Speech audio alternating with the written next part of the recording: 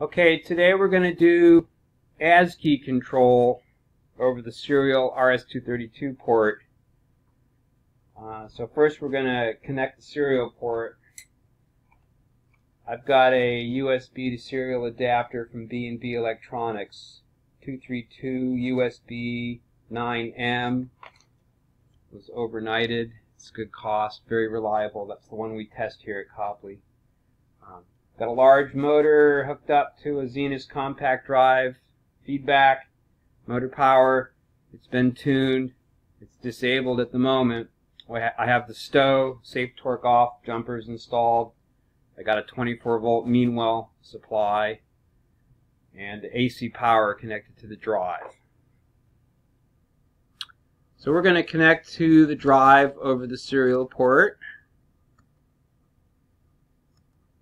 So normally when you get to this screen, you'll see a list of all the COM ports available on the PC. You pick the one that the serial port's connected to. Next. And then the baud rate, let's not mess with 9600. Keep it at 115/200. And we can serially connect. It gets all the data from the drive. We can look at the control panel. And from the control panel in a position mode, we can jog the motor.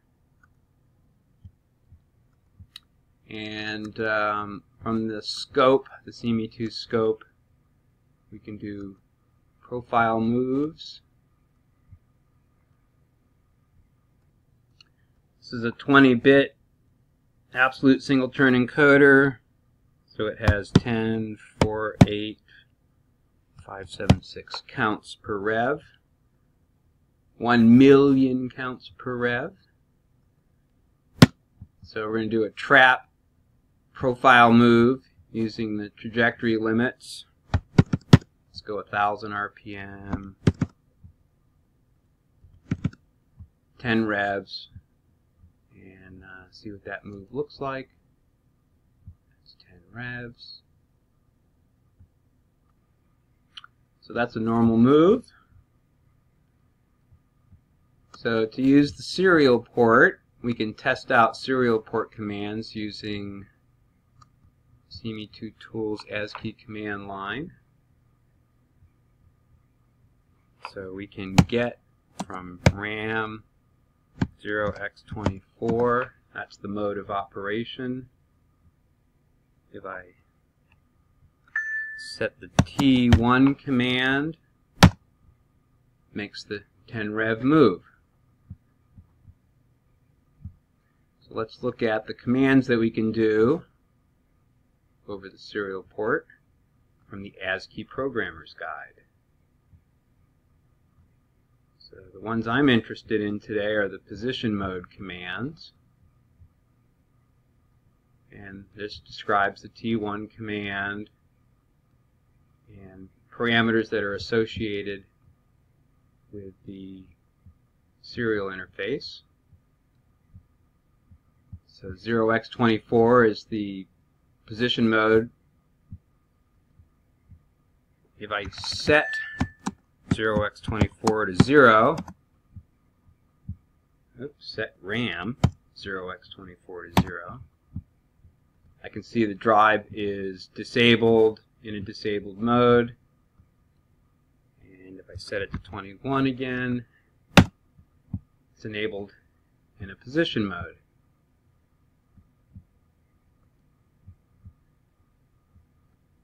C8 is the type of trajectory profile.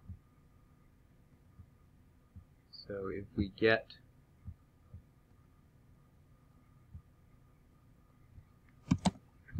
RAM 0x-C8, it's 256 relative move trap profile. So you could do S-curve, you could do absolute moves, velocity profile, different modes. Position command,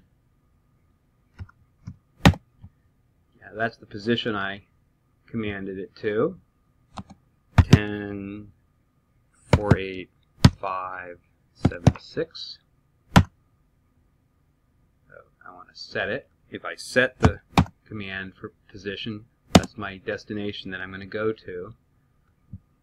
And then if I issue the T1 command, it makes single rev turns. So we can see that here in the video, single rev turns. Other parameters that we have here are the velocity parameters, and we can get from RAM 0xCB, and that's a very big number. That's in units of counts, 0.1 counts per second, and we have like 1,000,000 counts per rev. So if I set RAM 0xCB, the velocity, to twice that value, I should go, instead of 1,000 RPM, like we see in the scope here, we should go 2,000 RPM. And set the destination position to 10 revs again. And now we can issue the T1, makes 10 revs, reading the data. Almost hit 2,000. We're trajectory limited. We need to go further or accelerate faster. Take a look at the acceleration limits. Get from RAM 0xCC. Get from RAM. So we can enter that number 104.85760. And if I add another 0 to it, it'll accelerate 10 times faster. And this will be curious. See if it can do that. Wow, that's extreme acceleration. But we hit the speed. And we used a lot of current, probably. I'm just going to set that back. Set space RAM 0xCC. Get 104.857.592. And again, that's in units of 10 counts per second, or counts per second squared. So let's set that back to normal, and then do a T1. There. So these are, and for jerk, for S-curve, these are the typical parameters for position mode commands. There's some examples here, reading some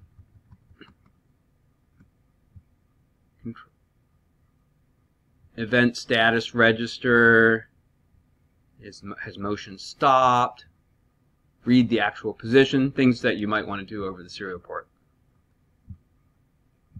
So now what I'm going to do is try to connect using Hyperterminal. Yes, good old-fashioned Hyperterminal. And so I need to set up the bit rate 9600 baud. We are at 115.200 right now, but I'm going to try to connect at 9600 baud. Standard N81. That's how I like to start with my serial ports, make sure simple stuff works. Okay, and so that's the connection and the properties. Settings, ASCII. I like to see line feed echo and append line feed on the settings. Get from RAM. Oh, what did that say? Call. So let's pick one, configure it. Unable to open COM6 because COM6 is currently connected. Let's disconnect it. E. It's not recognizing my commands. Get from RAM 0x24. Value 21. Okay, so a break command will reset the baud rate to 9600 baud. If you go Control-Alt-Break, you send the break command. I don't have a break key on my keyboard because it's a Dell laptop, but the old break command will cause the UART to hold the bits low, cause the drive to go to 9600. Now we're talking. 0x90 is the baud rate parameter. Just so you know, these parameters are all outlined in the parameter dictionary. 0x90, serial baud rate in units, 9600 baud at reset.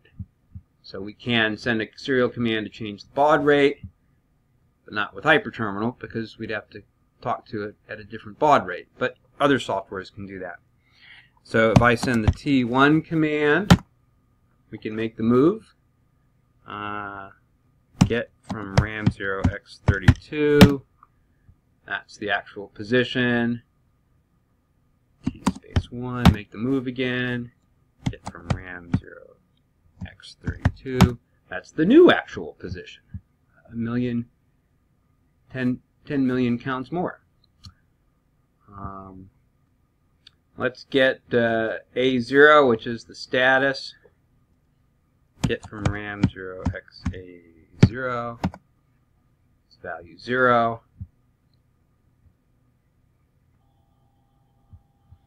Okay, so I made a few changes here. I've set the destination position to 1,000 times a million counts, initiated the trajectory, got the status register A0, and received this value.